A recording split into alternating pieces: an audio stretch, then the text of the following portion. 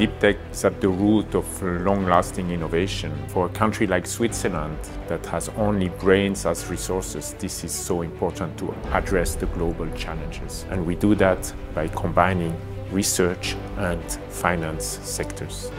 We bring together 50 really very good startups from the ETH, and together with the investor chosen by UBS, I think we have a fantastic platform.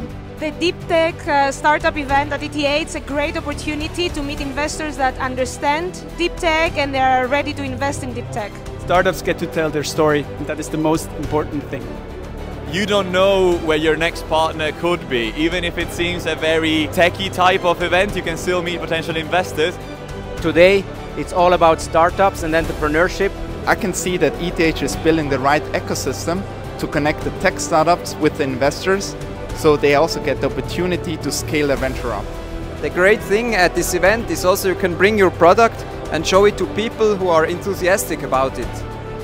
It is always great to see how invested ETH is in promoting their startups and helping us connect with the infrastructure and the network here in Switzerland.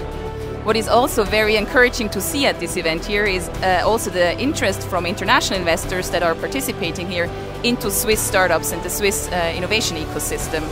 This is a very good sign, and it shows what we already knew, that here we have amazing founders here and amazing technologies and a great ecosystem to support commercialization from the lab to the market.